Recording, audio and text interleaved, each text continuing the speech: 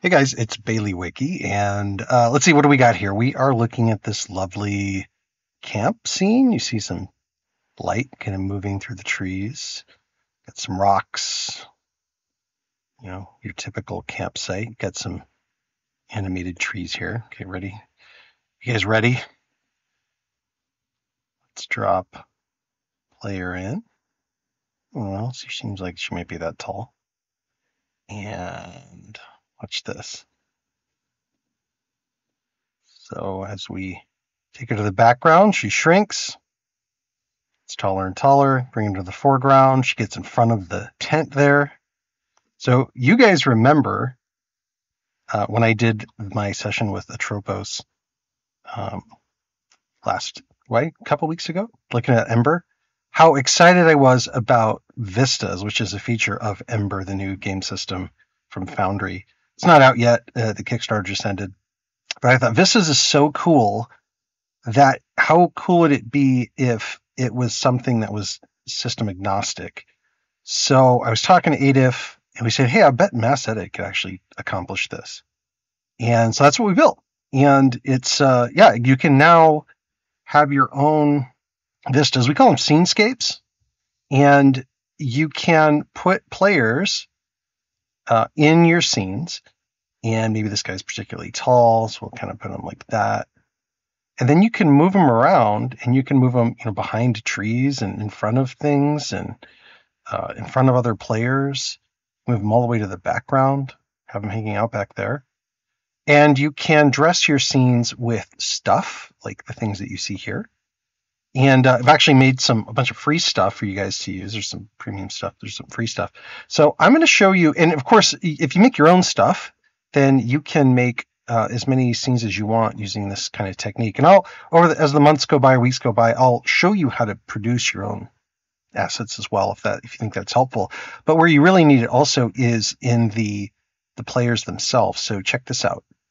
So let's say that your players have like just a favorite character, and they want to create them and put them in these scenes because of AI. And I really don't know another way to do this. I don't think it's realistic for players to go and build a bunch of versions of their characters without using AI.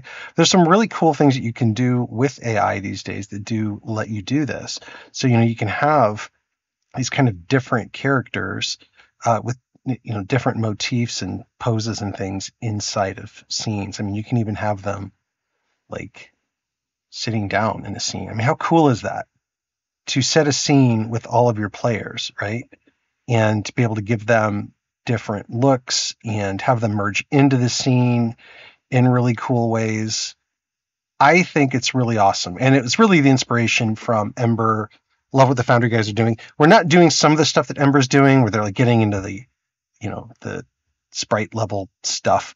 We're just using normal Foundry, right? So I'm just dropping things in as tiles and tokens, and you're seeing them all populate in here. And you can have animation and other stuff. Now, there's some things it doesn't do today that maybe you saw Ember doing because it's still a work in progress. But I thought maybe you guys would have fun with this. So what today's tutorial is going to be about is how to create a scenescape, some of the tools that we've given you guys to actually play with. And yeah, that's kind of the objective. So just to show you some other possibilities. So there are some building and town assets. So if we come in here and we grab our character, we can drag her around and notice she's the right size. You can put them behind the building, somebody sneaking around. So yeah, you can do like these city kind of things, and you can generate or download from the internet lots of different kinds of backgrounds that you can use. It's really pretty agnostic. I'll show you one more. Sorry, this is a premium scene. This goes with the Magic Tower release from this month. And you can see here we've got like candles magically floating. This is a Mage's Tower, and this happens to be the dining scene, which there's a battle map to. And so, yeah, you can do fun stuff like this. Put things in the foreground and the background.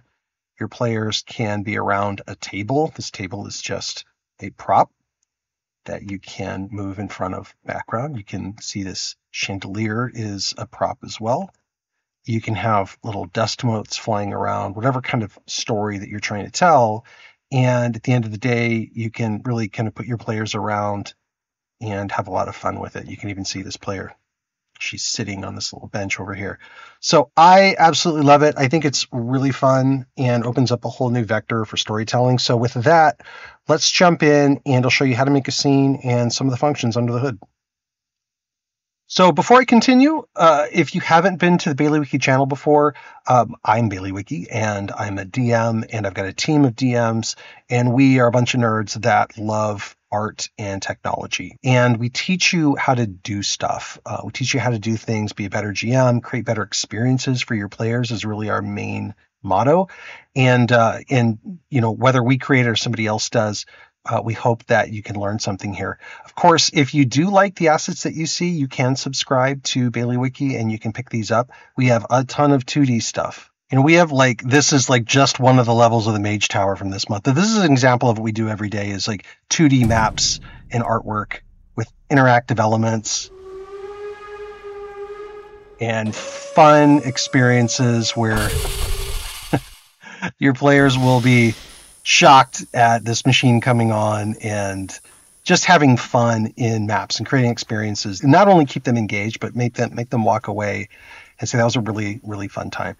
Subscribing is really easy. With 1 month, you can literally pick up everything we've ever made and you can stick around or you can leave and you still keep everything that we've ever made. You can come back later. And when you do, you just pick up everything that you missed from the first time. So we give you the power to just be a member and a supporter as much as you want, as much as your budget allows, but without having to miss out on all the stuff that we do. So with that, let's jump into the tutorial. So first off, what you'll need to do this and to play with it or to make your own is you'll need Baileywiki Mass Edit. Mass Edit does a ton of stuff. Now it does Scenescapes as well, but you can use Mass Edit as the main engine for building these, and I'll show you what's involved here in a second. If you want to try some free stuff and you want to try make the camp scene that you saw earlier or the town scene, you can do that right now. Just download Baileywiki Nuts and Bolts. It's also free. I'll show you where the assets are here in a second. If you want the premium stuff, which I'll walk you through what some of the premium stuff is later. And by the way, there will be timestamps, so feel free to jump around. You just need to be on our basic tier for this with our Foundry basic tier, and that'll get you all the other props and other assets that we made for this release. And this is on top of our normal release, so you get all the other 2D stuff and everything else we've ever built for the same price. If you subscribe for just 1 month. So hopefully that helps you guys out. All right, so once you have those installed and active, let me show you, let's kind of start making a scene together. So we're just going to create a, we'll just call it Scenescape demo. It's just a normal scene. Now we're going to pick a background image for it. And in the free nuts and bolts stuff, we have all these background images. So why don't we just do a town? Let's do a town. Okay, so I've got that as my background image. I'm going to do a couple other things while I'm here. I'm going to make the background black. I'm also going to turn the grid off or go to gridless. And then on the lighting, I'm going to turn off token vision, turn off fog exploration, and I'm going to turn on global illumination and turn off this wall height in case you have wall height installed. Don't worry, I'll show you a way to remember all this stuff later. That's mostly what I'm going to do here. I'll save the changes. Let's jump over to our scene. Okay, so here's our scene. Nice black on the edges. There's a couple more things that we're going to do here, though. If you didn't notice, when we went to our scene configuration, there's this new button down here for Scenescapes. If you press that, you get this cool little menu here. So let me explain what's going on. What these are because we wanted this to be system agnostic and frankly asset agnostic, we wanted you to be able to drop in things and get measurements. Because what Mass Edit's going to do is it's going to use these to figure out waypoints so it knows how to resize your players as they move around. So let's just click this. This is our normal 6-foot person. And let's go up to a door. Here's a door here. And 6 feet, I don't know, this is the olden days, so I bet 6 feet's pretty tall for that door. So we'll put that person there. We'll click him again, and we'll go way back here to the back and say, yes, somebody might be standing here. And here, let's say up by this door, they might be more like that. And let's zoom way back here and say, I don't know, up here, our people might be this big. In fact, let's go all the way back and say that's how big they're going to get when they're standing right up to the front of the screen. Okay, so we've got them laid out, and there's going to be some defaults here. So let's go to the Movement tab, and we're going to select our limits, like how far can players go back in the scene. If you use this, it'll auto-select kind of where the last one is. And but if you don't want to auto-select, you can come back here and say, okay, I don't want players to be able to go past like that point there. All right. And step size, you can play around with this. Defaults are probably fine. If you click it and then use your arrow keys, you can shrink it down. I'm just going to make it, I think, 2.5. And then under miscellaneous, you can add black bars again. This adds black bars in the foreground so that your props and things stay within the frame. So you may want to click that on. Maybe it's something we'll turn on by default. Notice when I turn it off that it seems like everything goes away. Well, it doesn't. If I go back to configure, go back to Scenescapes, I can see all of my my data is in there still. So it just sticks around and you can make changes later. Okay, so now we've essentially established the depth of our scene. So now we can start adding things to it. So if you open up Mass Edit and you go to, let's start like putting some pieces in here. So the free stuff is in, if you have nuts and bolts installed, you'll get this little Baileywiki nuts and bolts compendium here. It's underneath the Baileywiki folder. If you open that up, you'll see Scenescapes props free. And let's just take a look at what we've got in here. If we drag this out, we can look at these in a little bit more detail. First, we've got a couple of buildings, right? So if I just double click this, I have this building. Now what I'm going to do is hold down Alt and mouse wheel, and that's going to change the size of my building, right? And I want to put it about the place and the size. I'm kind of holding down Alt and just holding, moving my mouse wheel to change its size. I can also do things like pressing H for horizontal, and that'll flip it horizontally, right? So you can put these things on the side. So notice you can tuck it in here underneath those black bars, right? I kind of like the look of that. You've got other things you can play with too. You can put these way back in the distance. Let's put we don't want camping decor. We'll stick with settlement decor. Let's put a bridge in here. And I'm going to hold down Alt again. I'm going to find a spot here towards the back where I can put the bridge. I just kind of like the idea of putting a bridge there. And then we've got a lamppost. So let's put a lamppost in. I'm going to hit H to flip it horizontally. I'm going to move this right up to the front because I really like the idea of maybe this, kind of being in the foreground. And in fact, there's some really cool stuff here. So if you have tile sort from Ripper, or excuse me, tile scroll, and you go to the animation tab, you can do a parallax strength. And I prefer Rippers for this. It just performs better. It's not as jittery as other ones. Notice if I move this around, the lamppost moves as well. So I kind of like that effect. Okay, so let's see what else we can put in here. Let me walk you through some of the other assets that you might avail yourself of. I'll get into characters in a second. You've got some natural decor, rock stones. These all size pretty well. They're also animated, so check this out. Hold down Alt and kind of resize this.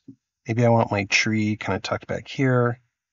You notice how it's swaying? That's just a token magic effects filter. So if I select it and I hit token magic effects, I can see the filters that are involved with making this animated. Now, while I'm building, I'm going to point something else out.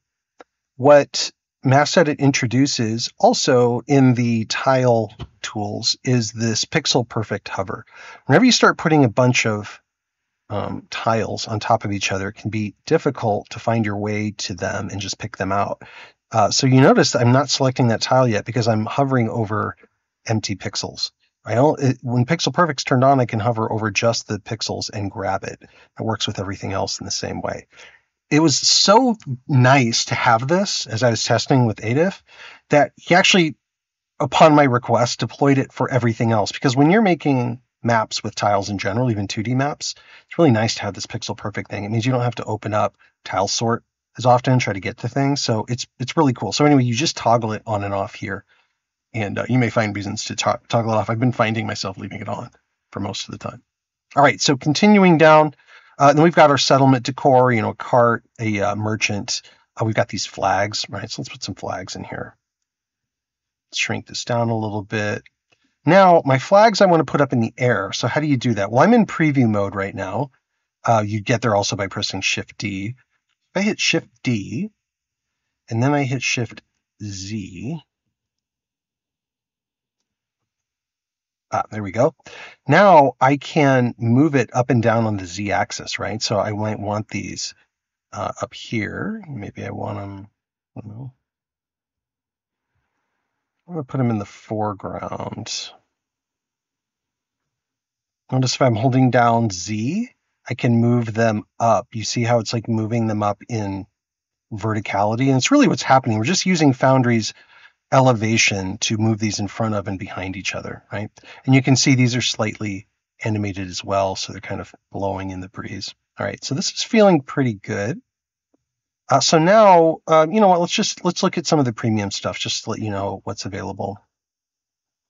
Go to our tile tab, and we've got a lot more buildings of different varieties, and you can just pop these in and just show like an edge of them. You can throw them way back in the background. Maybe there's something about that building, part of the plot you're telling. Different kinds of towers, just stuff that you can throw into wilderness scenes or cities. We've got all this camping stuff, things to sit on, different kinds of tents. You've got interior decor, these tables, relatively light right now, but we'll be adding more of this stuff. Then you got a bunch more natural decor, a lot more rocks, bushes, these kind of rocky, bushy things. You've got some dead trees, there's some dying trees, you've got a stump. And then for the town, lots of stuff that you would decorate a town with, crates and whatnot, different kinds of lampposts, more merchant stalls. Let's just throw another merchant stall in here. Maybe there's a story that we tell around some of these merchants or this area that we might find interesting, or maybe we can tuck this back here, in fact. Yeah, like it. And I think we're pretty good. So now let's drop in our players. So what Mass Edit will do, here's some of our players, like Fael is this elf rogue. It's going to look for her portraits first, and that's what it's going to drop in. So as long as you have a portrait, you can drop it in. You notice I've got her from head to toe, so I've got the entire portrait. It's kind of like a paper doll. And if I just drag her into the scene, it will establish her in the scene. It knows that she's, however, 6 feet tall, I think is the default, but you can change her configuration, like her height. Yeah, her height is 5'7". So it's going to calculate that compared to those other measurement dolls that we set, and it's going to kind of guess at where she should be. Of course, you can change that. If I hit Shift-D, it goes into preview mode, and I can move her around, and it will resize her as I go. And maybe I want to tick her up a little bit taller, right? Maybe here, towards the front of the screen, maybe I really want to have her be close. And of course, if I double right click her and go to appearance, if I've created other poses for her, I'll find them all in here. So what do I like? Kind of like this one. She's kind of looking devilish over her shoulder, right? And then I can drop my other ones in the same way. You can also make brushes out of them. So you can, like, if I have her selected and I have Mass Edit open, I can just say create preset from selected, and it'll create a preset from her. Once you have a preset, of course, then you can do cool things like adding it to a brush. And once it's in a brush, you can press this little button to create a macro out of this. So you use the name, for example, for the macro, and you can come up with these cool little tools down here below, where I can just click on Urkek, my barbarian, and I can drop him into the scene, make him the size I want, and then move him around. Right? I'll put him right in front of our bridge, and then I'll do the same thing with Erstwin, our mage. So I want him to be a little bit taller than her. Kind of maybe move him back here. I don't know. Like that. And that's it. It's as simple as that. So some things that it doesn't do. Turning the lights off is, you can do it, but there's some things that you'll have to fudge. We haven't yet got to like lighting, right? So if I turn the lights off, you'll see it'll just get dark. And of course you can put lights in here. And I can start lighting things up, but you can see how the light interplays with everything, right? It kind of shines on the background, but yet you can pull it up here to the foreground and it'll start to shine on things. So there's different ways that you can handle lighting. I've been playing around with it, and we'll add some more stuff. And another thing, by the way, too, is you can just tint things. You can tint things darker. You can make the whole background a tile and tint that darker. So you can definitely fudge some nice dark scenes, but we haven't got to lighting yet, so keep an eye out for that. I should also mention this is an alpha release. Be prepared for things to change. Assets may change. Folders may change where they're located. I mean, there's all sorts of stuff that we may change. Functionality might change. But just keep that in mind that we're looking for feedback. If you like the system, you'd like to see more stuff added to it, just come to my Discord and pop into the Mass Edit channel and talk about it. If you do want to generate your own stuff, you can do that. You can use AI. You might be able to find assets online. I wasn't really able myself to find a lot. So we generated most of the stuff with AI, and that's really kind of the only way I think I can do it. Especially when you get to characters, there's not an artist that your players are going to go to, and maybe they will, and try to get them to create, 15 different poses of the same character. But this is, I think, a really good use case of AI. It's kind of like, hey, if you want to create a character and really want to invest in them and you want to story tell them in this kind of way, it's kind of the only way to do it. So I will also give you guys a tutorial on how you do that. If you want to use Midjourney, for example, which is what I use to generate these, I can show you how to do it and have the same continuity of character so that you can really create those different expressions and be able to, tell your story in, I think a really dynamic way. You can even make like top-down tokens with them. So I'll help you out with that as the weeks go on. Of course, if you make your own stuff, you can always use Mass Edit to store it all. This is a free program. You can create as many assets and prefabs that you like, and you can store them all in your Mass Edit presets main directory and have a whole bunch of Scenescape stuff that you have for yourself. Because we're using Mass Edit, you can have multiple things connected. You can have, like a light, like a lamp with a light attached to it. If you decided you want to do that, you can have anything that you would apply to a tile, like token magic effects already applied. That's where you get the animations from. So really the sky's the limit as far as like what you want to create as an asset and then reuse later. It might be interesting to know that you can actually move these around. So I'm using my arrow keys to move her around, and I can even move her into the background. This is where that step distance may come into play. You might want her to move faster. But like, funny enough, you can like even do combat in a scene like this. Like, if I target him and I attack him with her, it'll actually work, right? So they are tokens at the end of the day, and they're on a scene as well. So you could even imagine maybe some sort of boxing match, right? I might make a boxing ring or a fighting ring for you guys to play in, where you'd have the scene set up. You just drop your players in and they just duke it out like real gladiators. I also mentioned that the parallax stuff is certainly interesting. We may build it into this just to have one fewer dependency, and we also want it to like perform like it should. I'd like to move it left and right, but maybe not up and down. So you may see us incorporate parallax. We may not. In the meantime, Ripper's tile scroll has a great default parallax effect in it. So that's it. I hope you guys are excited to play with this. What's next? Well, there's going to be a lot of development in this. It depends. We're kind of doing this on top of our normal content. So we'll try to include some Scenescape stuff in the monthly releases. So check those out. If you haven't supported Ember yet, I think it might be too late, but get it. Keep an eye out for that. They're going to have some built-in Scenescape stuff that is going to be great, I'm sure, because Foundry's doing it. So keep an eye out for that. It'll be with their actual vistas, which will be a little bit different system, but hopefully this helps bridge the two and give you the ability to do vistas, no matter what you're playing. Sure, continue to follow my YouTube channel if you want to see how to create these, how to do the AI work. If you want to start generating stuff that way, maybe you want a different art style. I'll show you some tips on how to do that, especially around characters. And yeah, otherwise, if you want to get the premium stuff and you want to subscribe and support our channel, we'd love our subscribers. It's the reason we get to do crazy stuff like this. All the stuff costs money and resources. So the fact that we've got just a really great, global group of supporters is really kind of what enables all this fun stuff for us. So thank you in advance for everybody who's subscribed. And if you don't want to subscribe, that's fine. That's why we give you all these free tools, so you can create things and let your imagination run wild. That's it for today. Thanks for joining us, and have fun making your maps.